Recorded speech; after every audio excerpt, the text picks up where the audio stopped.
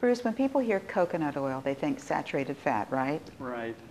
All saturated fats are not bad for us, but coconut oil got a bad reputation. How did that happen? Unfortunately, because coconut oil is high in saturated fat, it has received an undeserved bad reputation.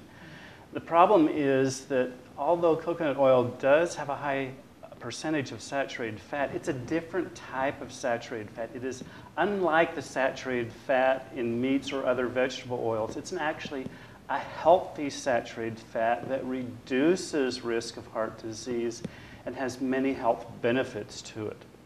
What is the difference? I mean, if you're talking about olive oil or any of the polyunsaturated or monounsaturated fats, what is the difference? Well, basically the difference is in the fat molecule itself. All fats and oils are composed of fat molecules known as fatty acids. And you can classify the fatty acids into 3 categories depending on their size.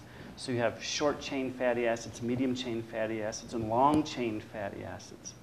And the vast majority of the fatty acids in our diet come from long-chain fatty acids. And I would say that maybe 95 to 100% of the fats in your diet, in our diet, are composed of long-chain fatty acids.